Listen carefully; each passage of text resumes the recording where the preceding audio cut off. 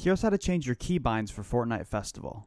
So to get started, you want to make sure that you have the Fortnite Festival main stage selected or the jam stage down here ready to play.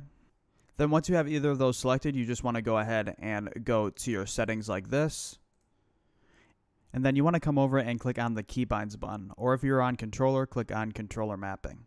And then over on the left here, you can see you can change your main stage keybinds. As you can see, I changed mine to 1, 2, 3, 4 and delete. I think it's usually D, F, J, and K. If you like to play this game on Expert too, there's a whole different section to change your keybinds for that right here. So to actually change the keybinds, you want to go ahead and select which keybind you want to change. So I'm going to select lane 1 for Expert. Then you want to go ahead and click on that key. And then it's going to tell you to click on any key that you want to be the new keybind. So once you've changed the keybinds you want to make sure you come down to the corner and click on apply. So that's pretty much it. If this video ended up helping you, a like and follow would be greatly appreciated.